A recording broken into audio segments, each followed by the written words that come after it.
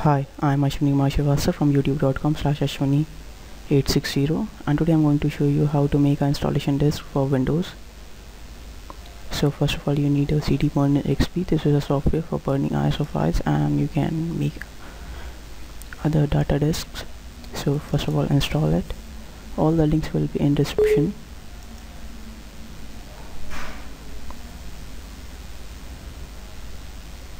If you have not watched my previous video in which I have shown you how to make a bootable ISO, the link will be in description. First of all, watch that, and then you can come here and watch the other part. So first of all, install the CD burner XP, hit next,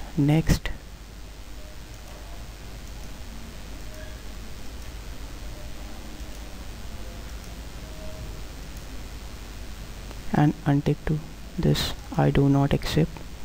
These all are the adwares.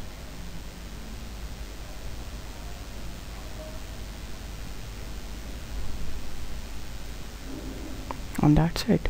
It's installed. Pretty simple, huh? Now launch the CD burner XP.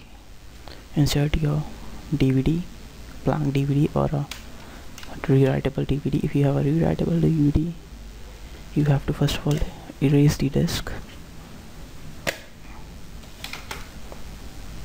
So for erasing, hit this option if you have a single time burning like I have. So first of all, burn the ISO image, double click on it.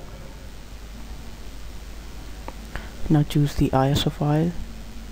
I have my ISO file on my desktop. Now choose your DVD writer. Now change the speed to 3x or 4x. I choose 4x, and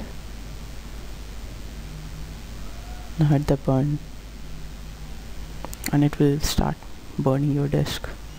Wait for the burning process to finish. The process of burning will take around 15 to 20 minutes, so you keep patience on while making your DVD.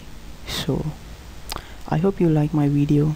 Hit the like button and subscribe me for my updates, and rate the video, comment down below. Thank you for watching. Bye bye.